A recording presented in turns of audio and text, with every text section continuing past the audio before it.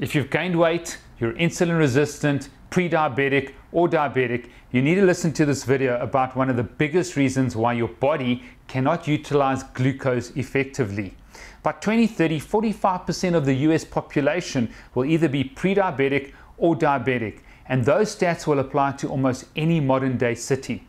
One of the main reasons is a change in oil that you're consuming in your diet, known as canola oil. And canola oil is just motor oil.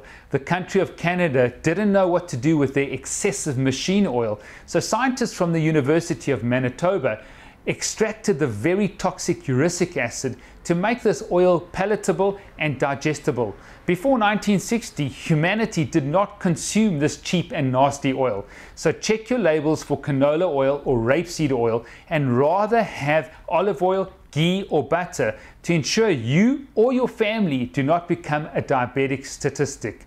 I'm Steve Stavs, moving you from just surviving to thriving.